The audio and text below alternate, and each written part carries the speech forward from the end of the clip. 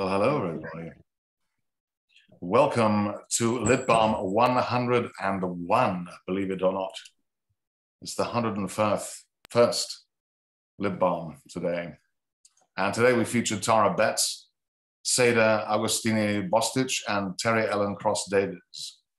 And just for those of you who'd like to know, coming up we have Anjali Motodiva, Susan Bloomberg, Cass, and Whitney Scherer, and Yelena Lambersky on September 10. On September 17 is a flash fiction show with Meg Pogras, Jeff Friedman, Michael C. Keith, Robert Scoliarno, and Kim Ching Ki. But we'll talk a little bit more about that later in the show. In the meantime, I'm happy to introduce my favorite co-host, because we've had several co-hosts on the series. Larissa Schneilo, Jonathan Penton, and I originally started the series, and Cassandra joined us later. Unfortunately, what I have done is not open that file yet, so that's what I'm going to do now. Oh, it's quick. So Cassandra is an award-winning writer, scholar of prose poetry, and professor of writing and literature in Melbourne, Australia. Her most recent books of prose poetry are Pre-Raphaelite, Leftovers, and Fugitive Letters. And by the way, Cassandra only writes prose poetry. She's currently writing a book of prose poetry on the atomic bomb with funding from the Australia Council. Cassandra co-wrote Prose Poetry, An Introduction, which is an amazing book and covers the history and the current status of things in prose poetry worldwide, which came out with Princeton New Press, and also the Anthology of Australian Prose Poetry. She is commissioning editor for Wesley Magazine. What you got for us today? Yeah, I live and breathe prose poetry. I'm a devotee, a tragic one. So today I've been asked to write 21 prose poems on salt and salty. So here's one called Cured. In the museum shop at the Thyssen, you buy me a Balenciaga filigree choker, its bright blue velvet ribbon threaded through the latticed design. It reminds me of roses growing up a trellis, or the unfurling of a music box scroll with its raised notes like braille. When you take me to dinner, I wear my yellow dress. The accordion pleats remind you of an origami sun's rays. On the menu, we revel in the description of Mohama, loins of tuna cured in salt, washed, laid out to dry in the sun and breeze for 15 to 20 days. When it arrives, bright almonds and olive oil stud the plate with light. My thighs quiver when you smooth out a long pleat on my skirt. The fanning of salt-cured tuna around my plate is like tongues on my neck. I would like to introduce Marc Vincennes, who writes more than prose poetry. He writes everything. He is an Anglo-Swiss American poet, a fiction writer, translator, editor, publisher, designer, multi-genre artist, and musician. He has published 20 books of poetry, including more recently Einstein Fledermaus, The Little Book of Earthly Delights, A Brief Conversation with Consciousness, There Might Be a Moon or a Dog with Gazebo in Australia, 39 Wonders and Other Management Issues, which is forthcoming from Spite and Dival, The Pearl Diver of Irunmani, forthcoming from White Pine Press. He also has, if that isn't enough, an album of music, ambience and verse, Left Hand Clapping, forthcoming from Tree Torn Records. Vincennes is a prolific translator, and he's translated from, our regulars know this, German, Romanian, and French. He's published 11 books of translations, most recently an Audible Blue, Selected Poems 1963 to 2016 by award-winning Swiss poet and novelist Klaus Mertz, just out from White Pine Press. He is currently working on a novel, a beautiful, brilliant, exciting novel called The Age of Occasions. Vincennes is editor and publisher of Mad Hat Press. He's publisher of New American Writing. He's lived all over the world, from Brazil to China to Iceland to India. He was born in Matilda Hospital on the Peak in Hong Kong, but he now lives on a farm, as you all know, in rural Western Massachusetts, overlooking Herman Melville's Greylock Mountain, and where there are, okay, wait for this one, changes every week, there are more brown marmorated stink bugs, spiny assassin nymphs, and broad-necked root borers than people. That was a great one. I love your insects this week, Marc. Thank you. I love me some insects. In fact, when I took a walk with my dog, Emily Dickinson, today. We walked through this meadow of wildflowers, and they were up to my eyes, and the bees were everywhere. The bees were everywhere. It was unbelievable and wonderful to see that the diversity of life is still going strong, despite all our, troubles for the moment. Anyway, with that in mind, I'm going to read a poem from my book, There Might Be a Moon or a Dog, which came out from the Gazebo in Australia. And this poem is called A Tedious Paradigm, for Angela Vincennes, my mother. In the quietest corner of the room, with our shoulders bowed under the weight of the whole house, we listen to the wind in the sheets drying outside on the line. How many summers since the buzz of insects, the birds in the trees, and my mad mother naked but for a shower cap, strolling the halls of her confinement before death. We will seek refuge yet again among these forms, among the noxious moths and the egg-carrying wasps, all those withering risks. You know, the demon will rise from the ice, my mother had said, all the chimney tops smoking their temperance as someone rises up and shakes, circles the coffee table and the art books. I believe there's one from Chagall there, dog-eared, at a painting of thunderbolts and chains. The thirst consumes you in the last hours as if you'd rather be one with the sea than the earth. Better to be salt than dirt, mother once said, hunched over a cruset, stirring in some hand-picked thyme.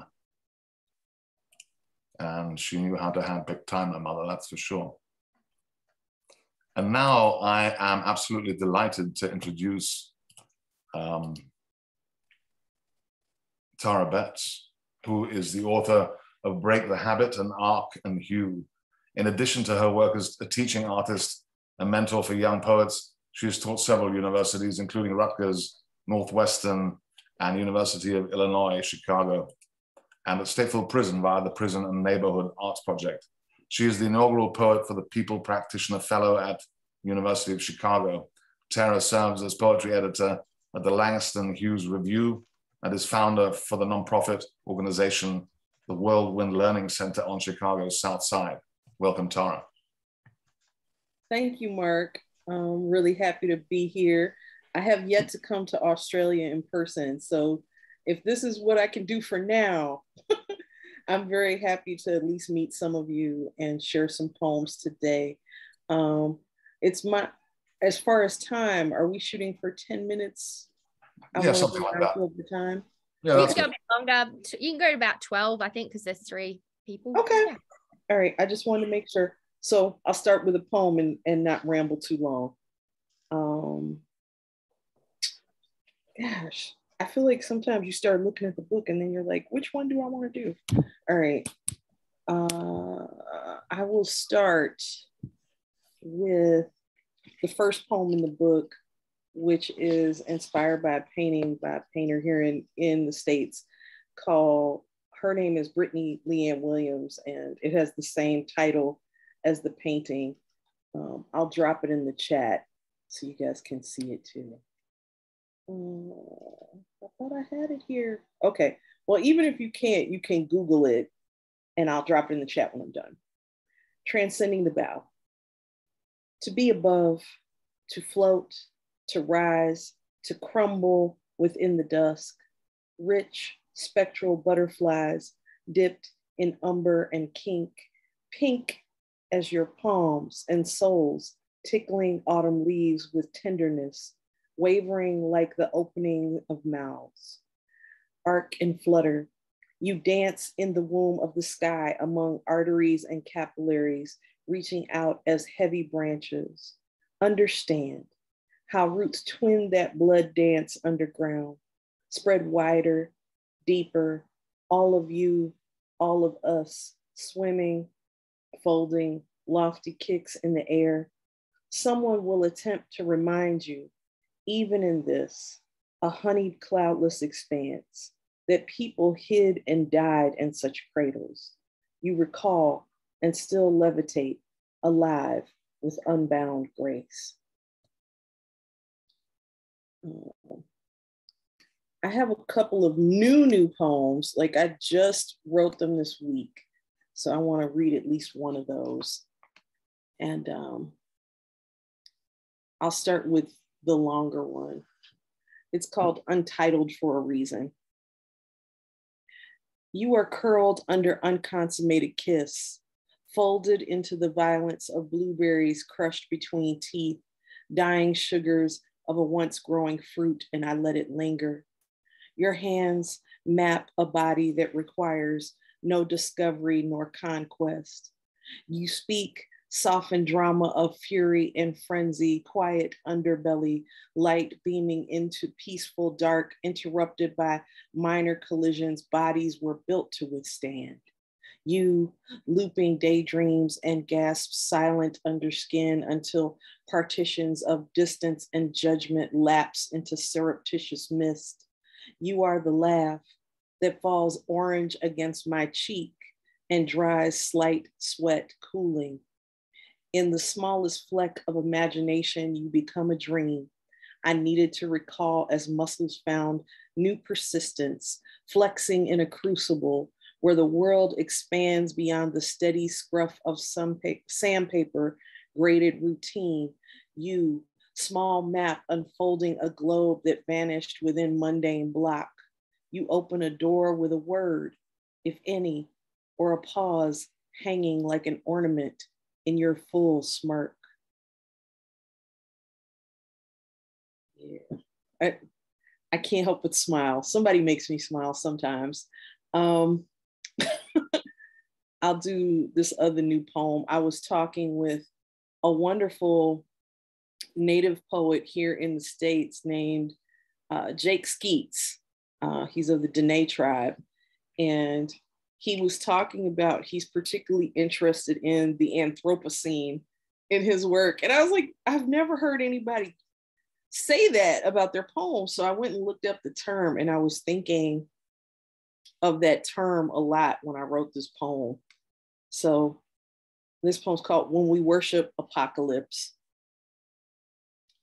Days so hot, bare skin feels trapped under tight layers of plastic. Intolerant sweat, slippery heat without end or escape. The world finds cracks in the body, fissures like age, the number on a scale where feet rise and kneel in prayers for fewer pounds, hormones that fizzle in the last squirms of tears and outbursts. Blame the vulnerable home of meat, bone, and blood. The microns of chemicals congregate in the lungs, gather in the blood to hew choruses.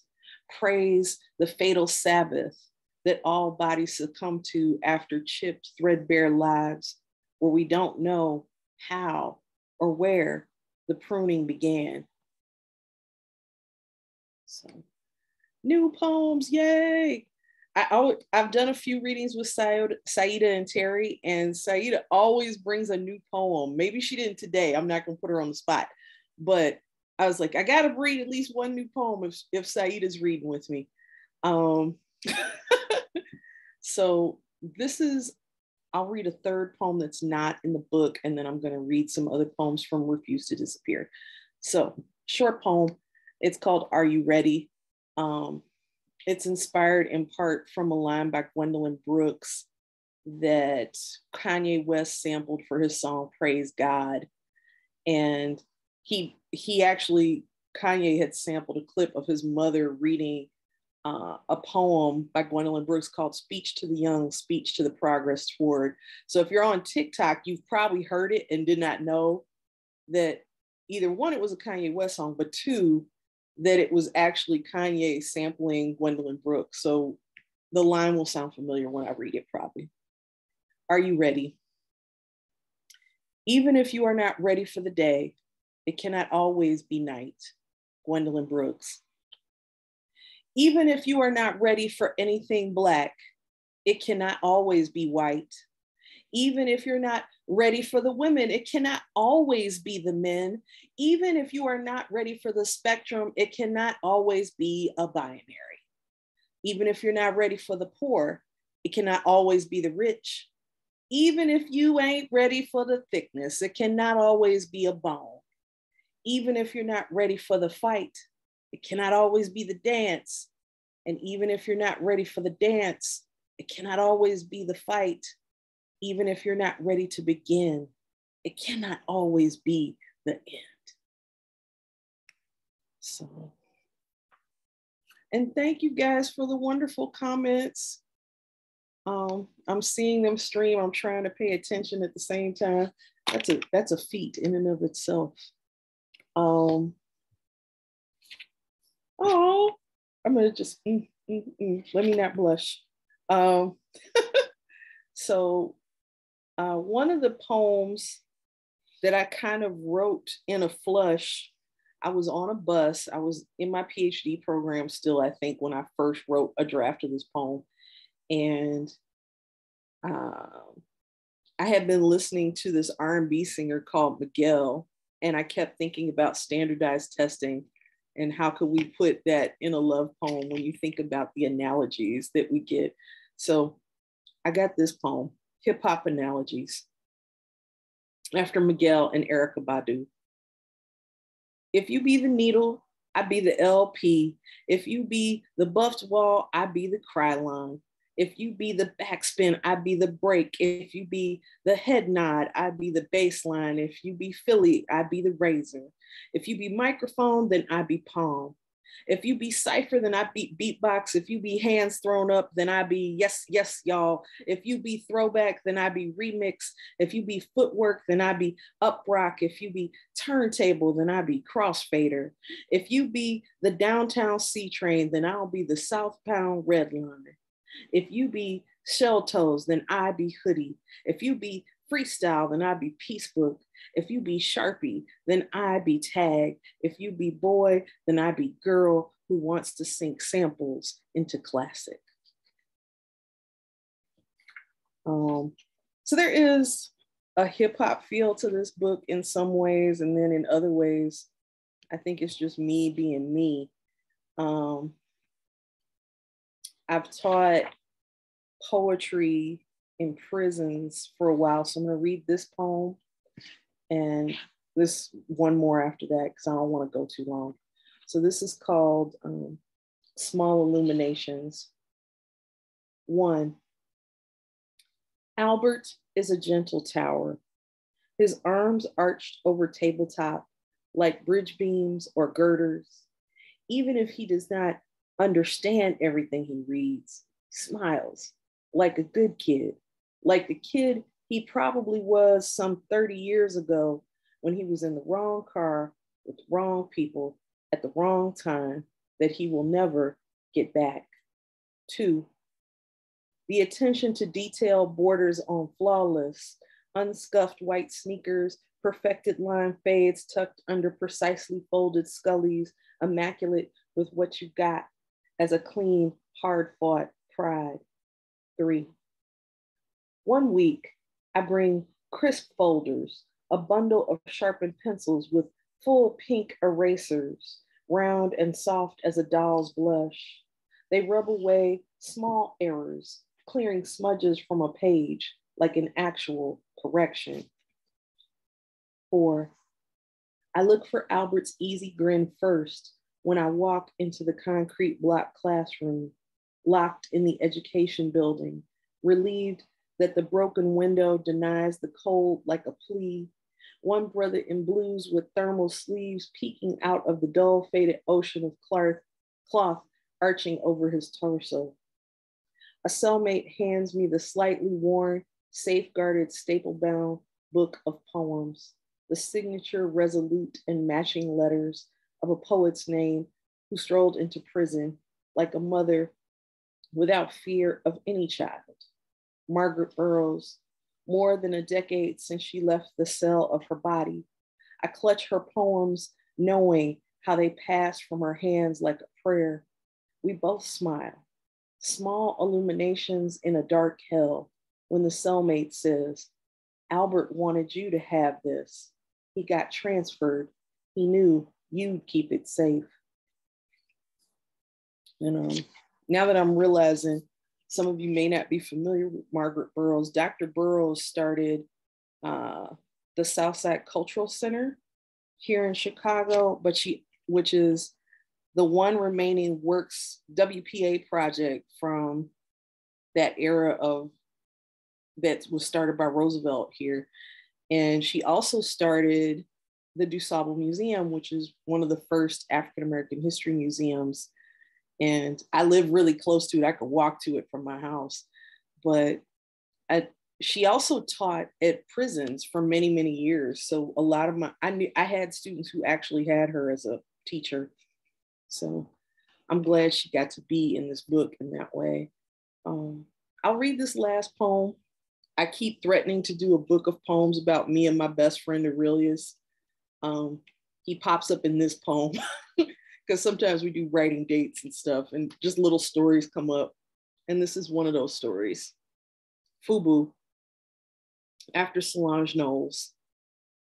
I'm sitting in a cafe with my boy that I have known longer than my students have been alive, before the birth of his firstborn son.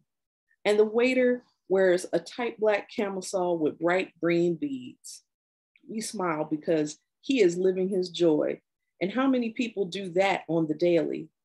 And how many of us know that joy, like pink and blue hair clips latched onto flawless waves?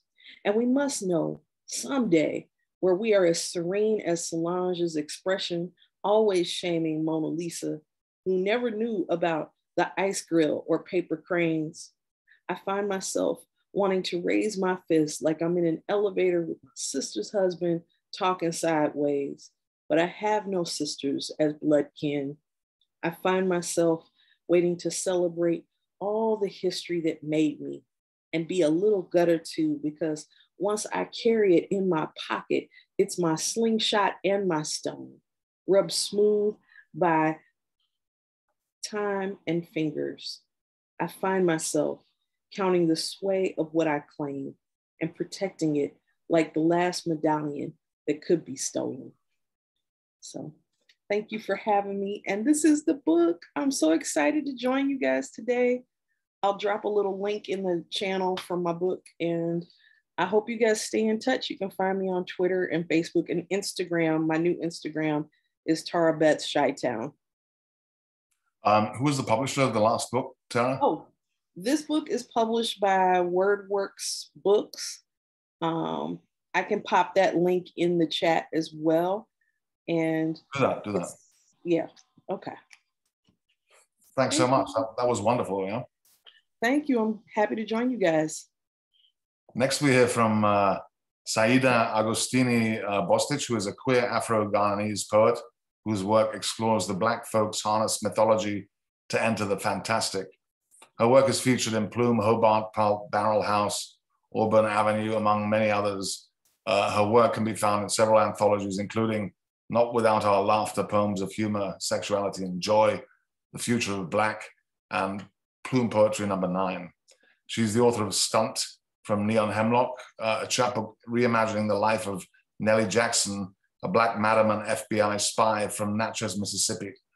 Her first full-length collection, Let the Dead In, from Allen Squire Publishing, was released in spring 2022. A Carvey Cannon Graduate Fellow and member of the Black Ladies Brunch Collective, Saida is a two-time Pushcart nominee and Best of the Net finalist. Her work has received support from Ruby Artist Grants and the Blue Mountain Center, amongst others. She lives online at www.saidaagostini.com. Go and explore her there, and welcome, Saida. Mark, can you go around with me and like just say my bio for me? I'm just saying, like the husky voice, the Australian accent. I was like, oh, I sound really good. Okay. So thank you. It is a joy and an honor to be here with y'all today. I'm gonna read some new poems. So yeah, you know, Tara. And then I'm gonna share some poems from my first collection, Let the Dead In. And yeah. So I guess just to start off for context, I'm working on a series of new poems right now because I turned 40 this year. And as one does, I'm writing sermons, because that's what you do when you turn 40. You write a series of poetic sermons. And so this one is called A Brief Sermon on Patriotism. And the epigraph is from an interaction that I had with someone in August, a colleague in my sector. And he said, "I will die for the right to believe you will go to hell. If you say you love America, I know you will never love me, save for the stern wonder of my hands. Would you love me more headless and jasper, or ridden with bullets as I lay with my love in Louisville, or swollen and faceless, a young corpse robed in Jackson's sick water? I want you to love me better than you have ever loved yourself. Pledge allegiance to something more tender than the memory of your cherished forefathers, their eyes forever glazed as they survey ruthless and bloody fields, train tracks, and rich houses carved with sweat. My God, I want to love myself, be adored in the languages I know. Say it with me, free. So free, I never speak in contraction. My dead don't walk with me, they stay at rest. And when I call out, it is not for forgiveness or to weep at America's unending amnesia, but rather how easily I wear freedom, dance in it, hollering naked down streets. In my heart, we are always this way, alive in the face of threat, feasting on rock, the pulse of an earthquake. Look again at this bloody country. Trace every vein of ore, the tectonic slide of earth ruining beneath an encroaching shore. Your beautiful bright home, a halo beckoning to a hungry black dawn. The sun burning, stingy with everything stolen in the name of liberty, and fall abashed at my feet that you are not yet dead by my hands. I know love better than I will ever know my own beginning." Thank you.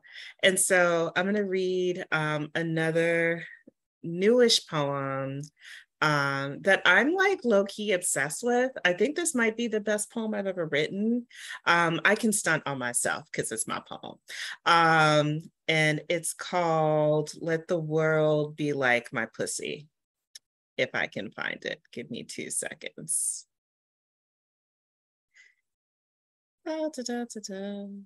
Sorry, y'all. This is the problem with having all of your poems on Google Docs. That's so weird. I can't find it. Give me 2 seconds. My apologies.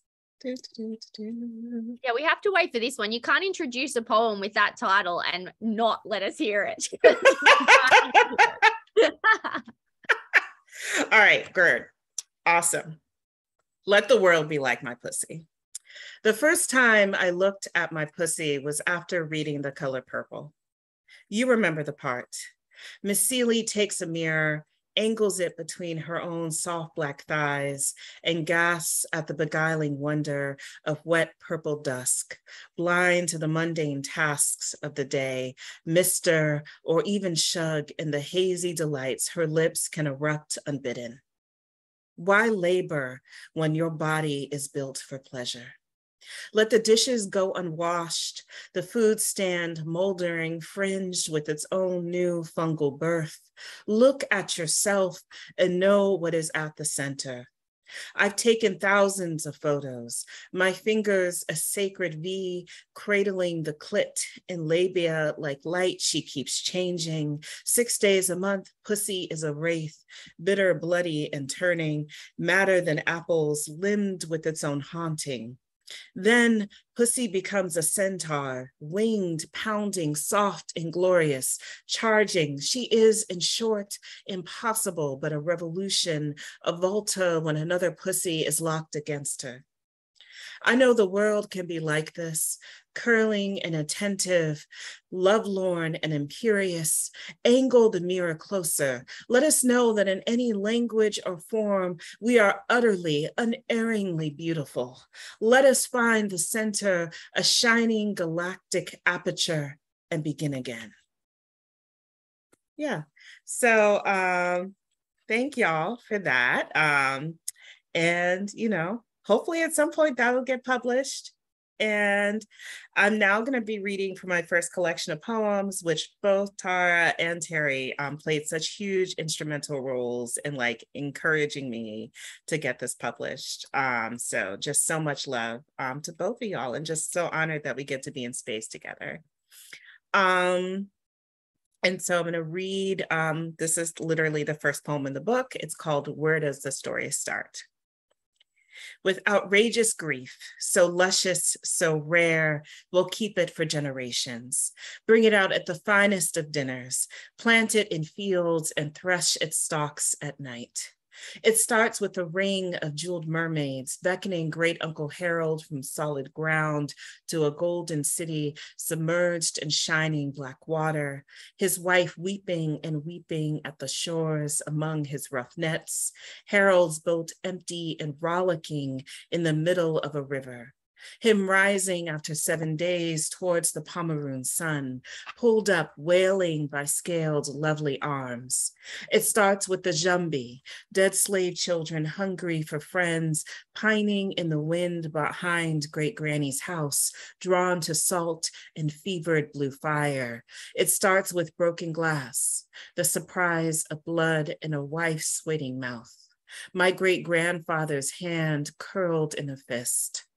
It starts with a riot of stubborn love, more drunk than the pastor at my baptism, with one lie, then another,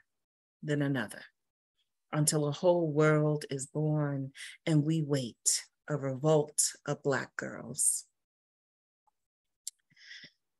So yeah, you know, I feel like this has just been, it's never been the easiest time to be Black and queer, but being a Black queer woman, I think in this particular moment that we find ourselves in, it's really hard, y'all.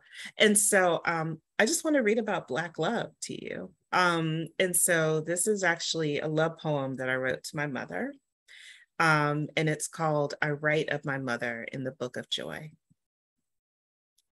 Most evenings find Mummy pacing down cooling paths in a blaze of blossoms. Nothing that lived in Guyana can be nursed here. So instead, her resistance is found in the bud of hydrangeas, gladiolas, and a love of hummingbirds. The most common of flowers will be tended. During the summer, she glories in the rightness of blooming, dedicating hours to pulling errant weeds that choke the root.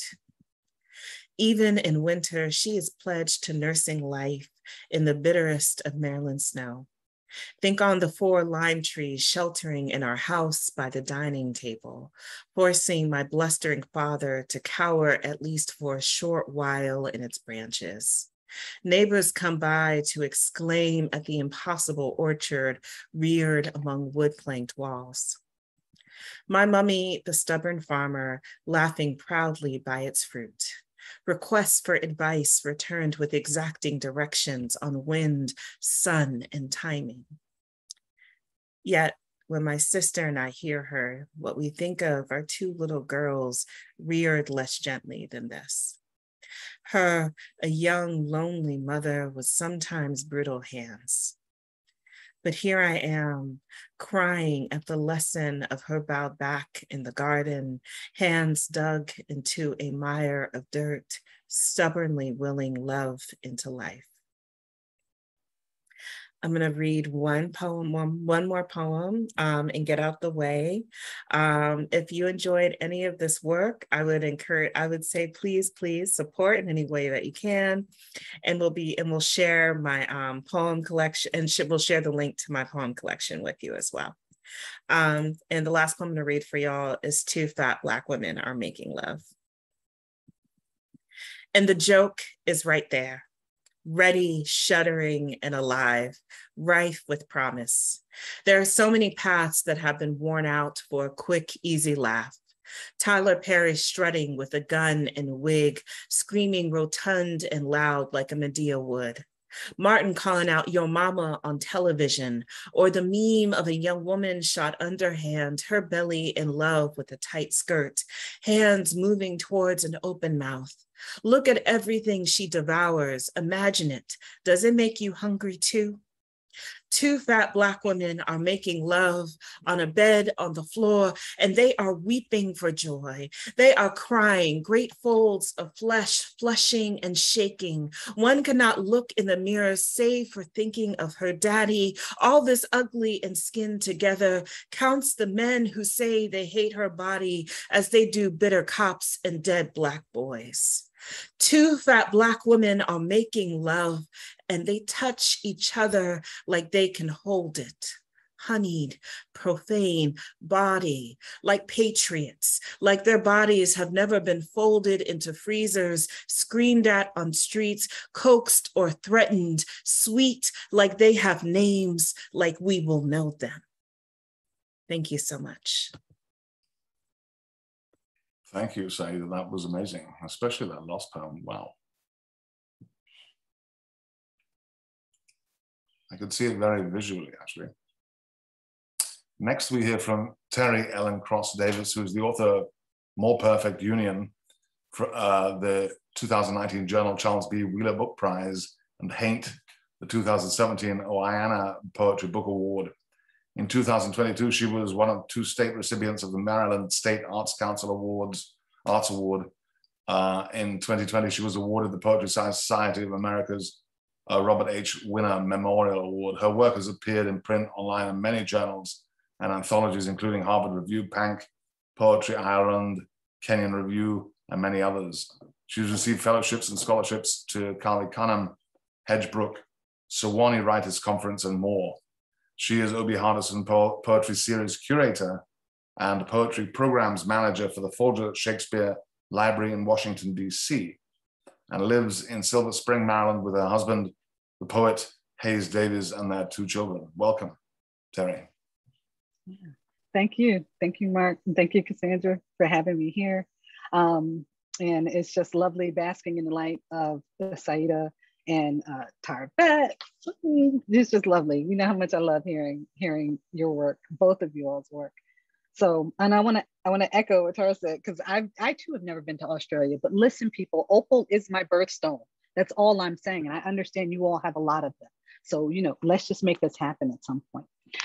So I'm inspired. I will read new work. Feel browbeaten into it. But here's a new poem that I wrote that will be in Hopkins Review, coming out, I think next month. And it's called Playing God, and it's in 2 parts. So Playing God, 1, Old Testament God. I put on the sunglasses, headphones, bathe in bug spray, then narrow the world to dirt and dig. My fingers follow tendrils, spindly runners, winding to clover's green heart. I pull, I grip the goose and Bermuda grass, the nimbleweed, chokeweed, Bedford strangler, even common violet, I gather and smite with one hand. Weeding clarifies want. Witness the dandelion's milk white root bared naked from the crumbling earth. This yard of void is being made into my image. 2, New Testament God. If I name a plant, months later, it's a seedling reaching for the sun. With these small brown hands, I raise the slumbering tubers and bulbs, the catatonic seeds until blossoms bigger than my head dip to greet me. As bees parade in a pollen stupor, I get drunk on the Asiatic lily's hot pink as its trumpet petals ombre to white. I glory in the biblical plague of rows of Sharon babies. I sing gospels to the white lilac's tower of panicles. I sculpt this rectangular patch, inch by inch, knowing where the sun peeks through oak leaves, where the lily of the valley spread themselves in shadow. I know the Japanese anemone's hunger as they fight the hosta's elegant unspindling. I may not get that raise or new job, but I will get a May when every way I turn is a fragrant revelation. So I'm going to move from that to my second book, More Perfect Union. If you can see the, I don't know, I'm afraid I have it all blurred. That's the book. And this poem is called Partus Sequitur Ventrum, and that means a Latin phrase that stands for the principle that the children of an enslaved woman are themselves born as slaves and owned by their mother's master. I read this poem for Donovan Lewis, who lost his life, 20-year-old man shot in bed by the Columbus, Ohio police. And in America in general, Black people have a 2.5 time greater chance to be shot dead by police. In Ohio, it's 4.5, and I'm from Ohio. So that touches me, and every time I go to visit, I feel less secure in my own home state. Partus Sequitur Ventrum, one morning. His knobby 6-year-old knees, his anxious pace as if to keep step with the question's steady overflow. Is there a giant octopus in the Bermuda Triangle? How is paper made? How do fireworks know when to explode? No one told me Black boys could burn so bright. Wait, I am wrong. The dark sky has seen their fire snuffed by white hoods, malevolent blue eyes in bluer uniforms, white women's screams, all have been matched to their tender wood. So I hug my son tight, kiss the curl crop so close it's straight. My mother eye insatiable. He is dessert and I'll always have seconds. Each morning I lick my thumb, clean him up good, wishing in vain the amniotic sac had dried to armor. 2, night. His lisp, loose, syrupy sweet sneaks into my ear. Feel its heat, small source more flicker than flame, flanked by arms still dreaming of muscle. He claims my squishy stomach, the best pillow.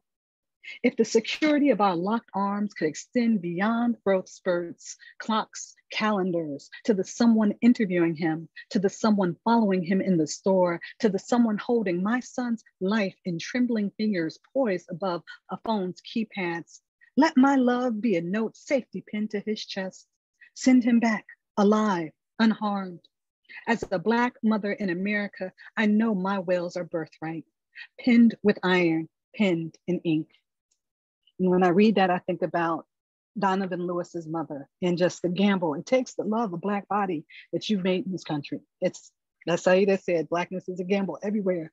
And I feel like loving a Black person is a gamble too, because at some point you feel like you have a danger to have your heart broken.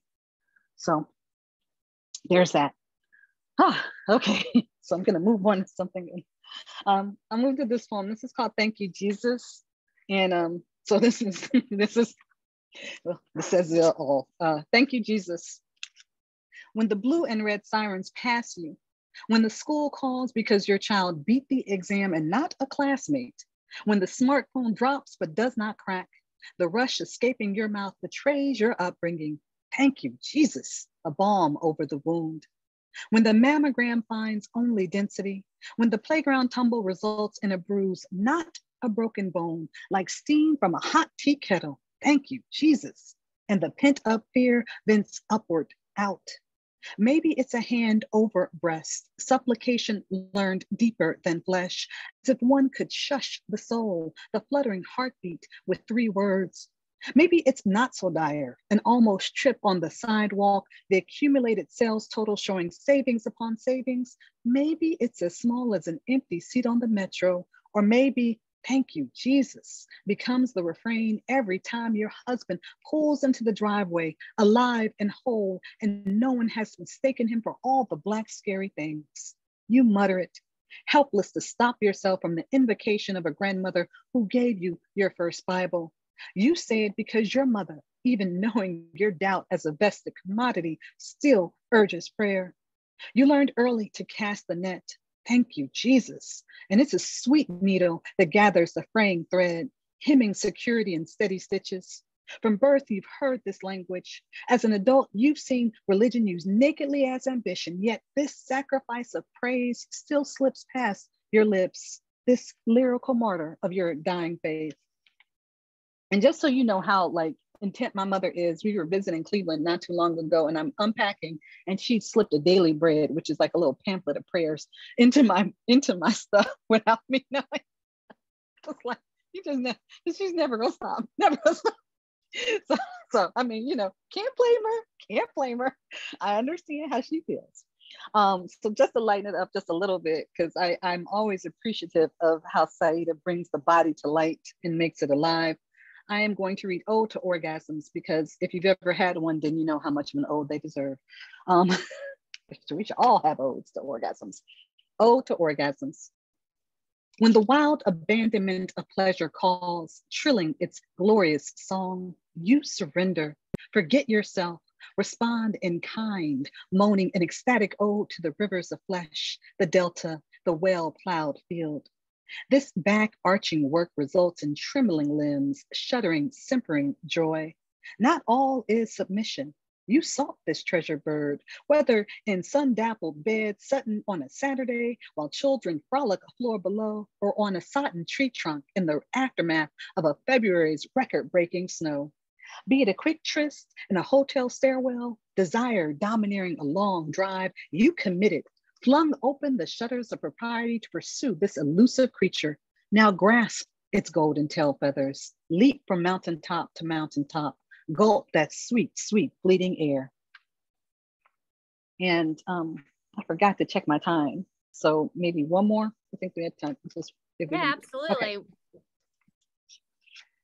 Okay, so I'll end with this, which is the second to last poem in the book. And this is called "Because a Revolt of Black Girls." I was like, oh, I got to do it now. This poem suggests revolution. This poem no longer consents to play mammy or to wet nurse a seething rage at her own Black teeth. America, your teeth have come in. You nip too much. This poem refuses to play religion. A Bible verse will not absolve you, America. If the pursuit of happiness, life, and liberty came from the Creator, she's about ready to backhand you in the face. This poem will not be your bottom bitch, America. This poem does not consent to Blackness being window dressing for the diversity brochure of a country where the board of directors never changed. This poem reads the fine print on you, America. This poem consents to be Black ink, a clenched fist, pepper spray, and Black souls marching on asphalt, freedom for and from you, America. If need be, this poem consents to double as witness, the dotted I in the missing reparations decree. Until then, let this poem heckle you, America. Let it yell, "Goddamn, US, choke on cotton," while fanning itself and the flames. Understand this poem doesn't want to be bloodthirsty. It would rather write about the cleanse of a cloudburst than the vengeful force of a water hose. In truth, this poem courts hope.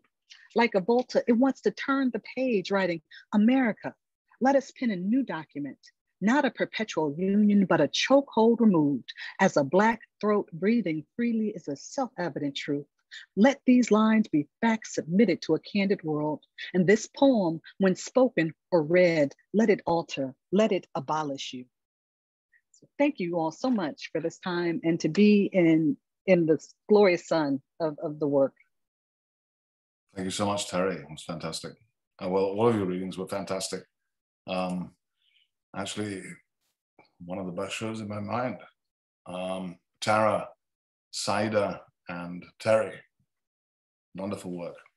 And now I'm going to hand the mic back to my old friend, Cassandra Atherton, who's going to usher us into a little open mic scenario, I believe.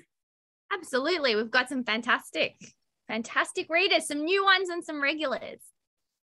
So we're going to start with Margaret. So Margaret was going to read last week, but it was the illustrious Mark's birthday and we didn't have an open mic. So I'm excited to hear her this week because she's had to wait a couple of weeks. So Margaret, can we get you to read for us, please? Oh, yes. And thank you for doing this. Appreciate it. Loved all of the readings. It was remarkable to sit here. So thank you from my heart. This one's called, it was written actually a year ago, Grieving Another Roe v. Wade Upset. Locked inside a steel encased echo chamber of armor, braced at elbows, gloved, fingers unbent, held rigid, face masked, neck stiffened, ribs restrained, chest burning, breasts wrapped in gauze and chainmail in layers of ages with slits for eyes, created by some men, for some men, though all women wear their creeds.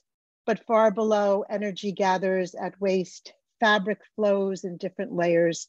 If only we can turn unconstricted by heavy metal, if only we could spin, softened by feathers and cloth that would tickle our knees, we could shed and shed.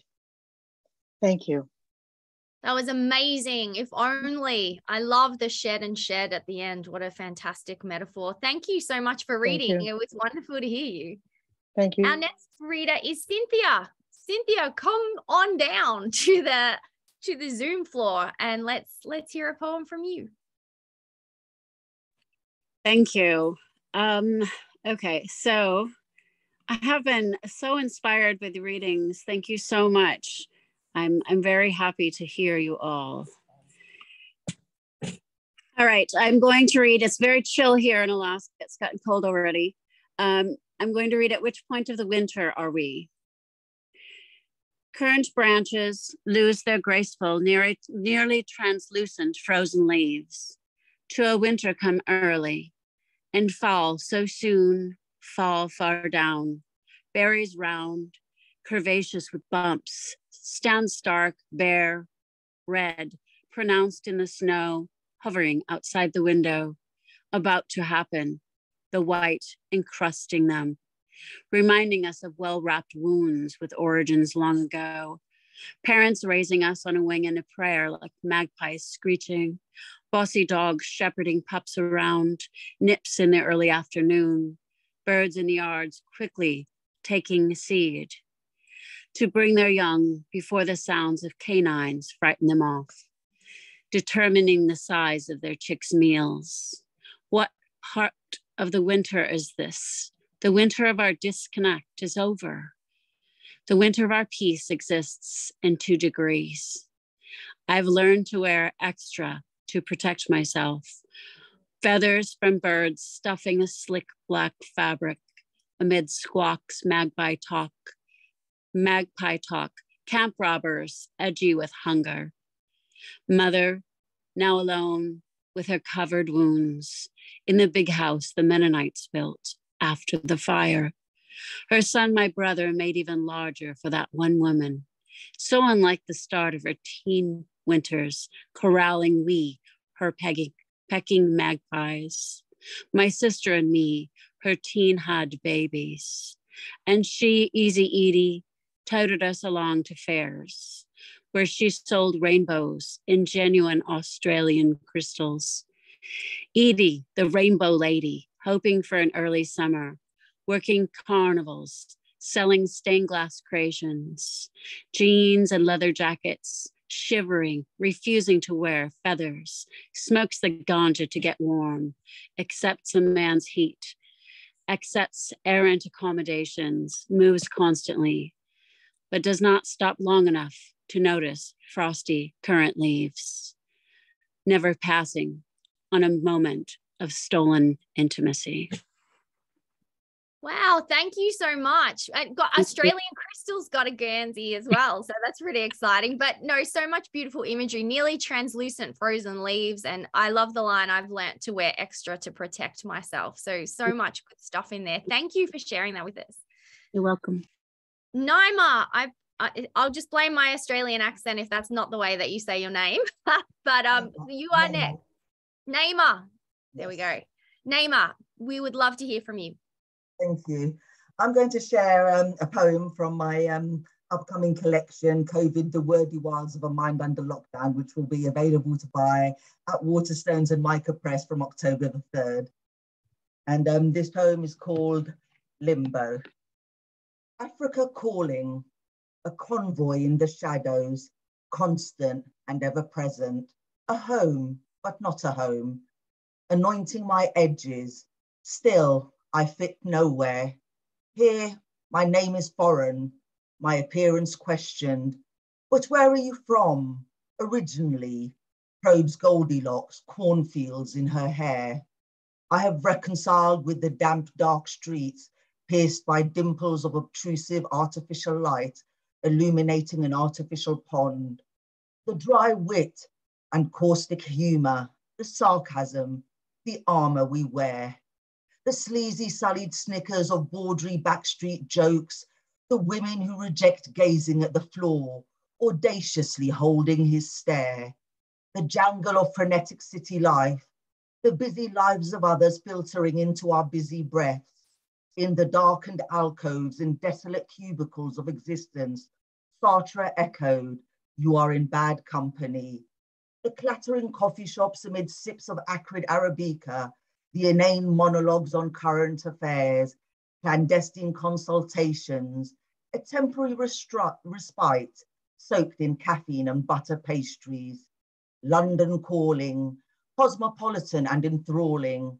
It is the home of a lodger, the key to the kingdom presenting the illusion of belonging without belonging, the solitude as natural as blinking. There, my name is familiar, my appearance fusing with the dry alleyways and whitewashed facades facing off a fierce sun, in the hodgepodge pavement cafes where once Ginsberg and Jean Genet supped on mint tea, where tolerance is privately practiced but never publicly preached, the lamb and cumin infused air that coils and slivers before reclining across your skin like an impermeable veil, the language of my ancestors tinged with my Britishness, my speech fluent yet betraying as wide-eyed locals chuckle like a pacifying parent. You're not from here, are you? In the Medinas, the night sky turns down the heat as families parade in their best attire, sunflower seeds whose saltiness fizzes on the tongue, dry roasted peanuts washed down with canary iced lemonade, the men who gawk belligerently, their eyes betraying the indignity of a shameless woman who refuses to look away, the crested clay tagines joyously bubbling away, terracotta fat jolly uncles, the enticing wisps of flavor, the fragrance of enfance, the Gnawa drum beats, a throbbing pulse, dancing, haunting, healing, a portal to the beloved on the wings of a trance, a cultural hub that captivates and offends, a shared identity on an organic pond, rich with community, kindness, support, love. To serve is to be with Allah, the allotted roles, deeming marriage and its fruit the paragon of ambition, gender hindered, scornful eyes from the arbiters of decency as I light my cigarette.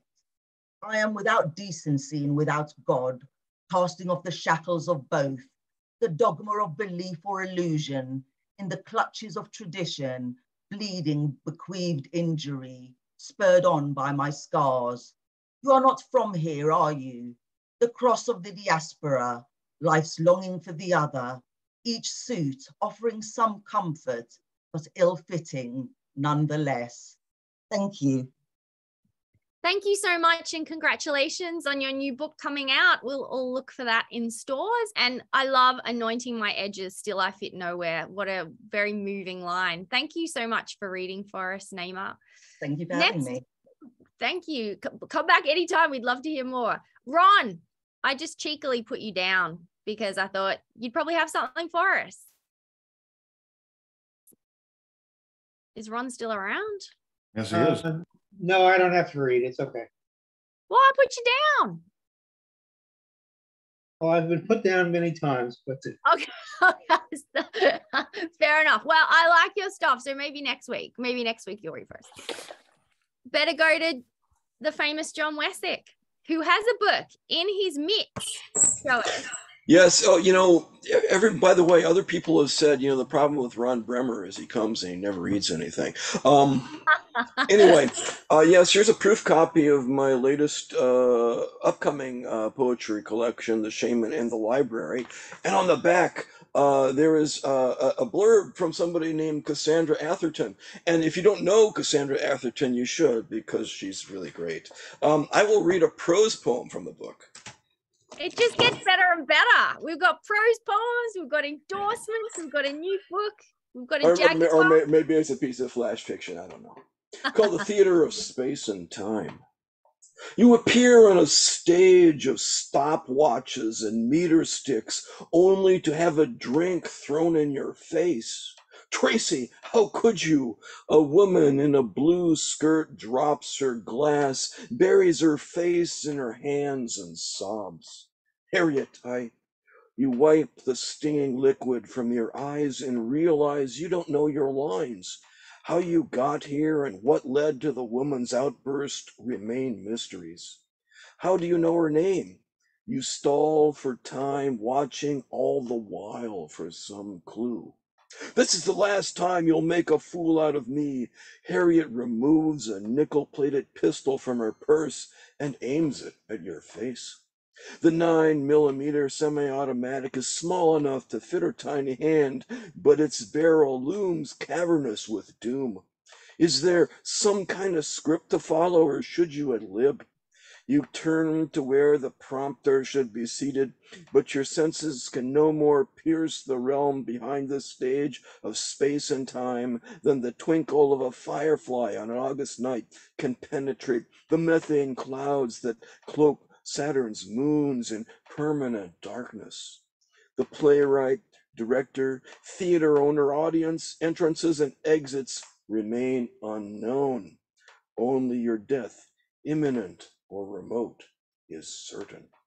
Thank you. And that's how John Westick does it. It's so great. Is there some kind of script to follow, or should you just ad lib? We always like to ad lib here. Absolutely. Next, we have our Brooklyn poet, Cindy. What are you reading for us this week? You're on mute. Oh, no, you're off mute. I didn't know I was reading. Just happened to have a poem. You know? I knew you would. I would have given you, I did put it in the chat, but you know, I generally like to hear you read, so I just put you in. One day you're going to ask, and I'm going to have absolutely nothing. But this poem is a prose poem because I heard that Cassandra fancies prose poems. I also heard that they used the word fancies in Australia and Britain. And this one is a short prose poem, and it's very heavy on alliteration. Comes out of a sort of workshop we were doing. And Karen Newberg, who couldn't make it today, wrote a poem with alliteration. So I sort of piggybacked on her. It's called Void and Avoidance. Who is dancing on my vagus nerve? Me, very me, only me, very, very. Vague, viscous, vascular, vaxed. Volatile vials of Valium.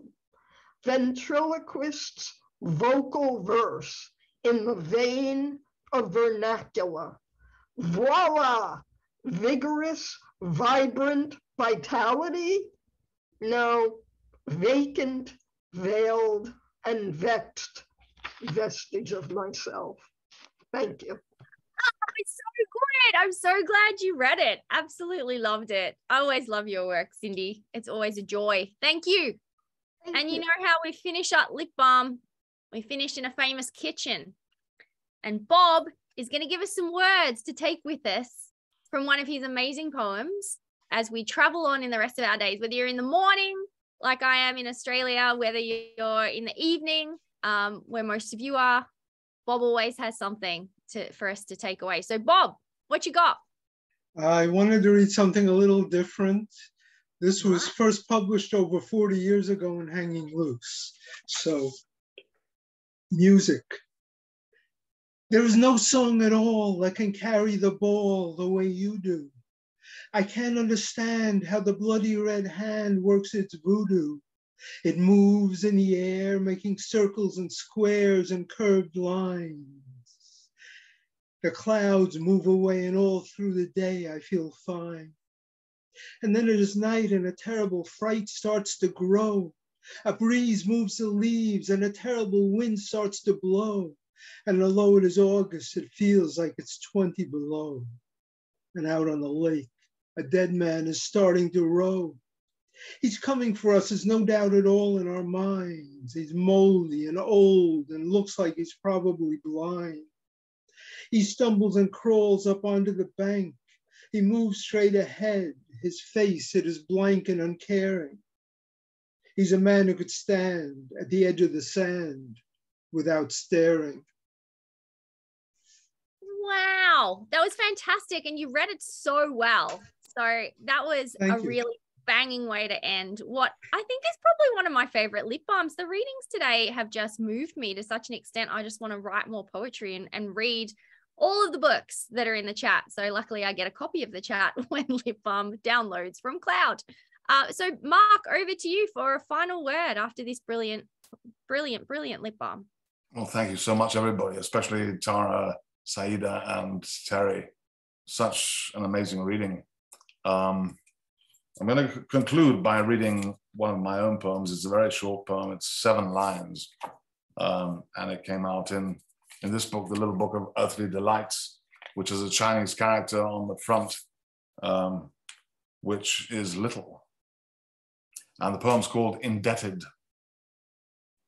Mad and mortal, painting pictures, friendships, gazing at stars, watching the falling, knowing age is like wine on nimble tongues.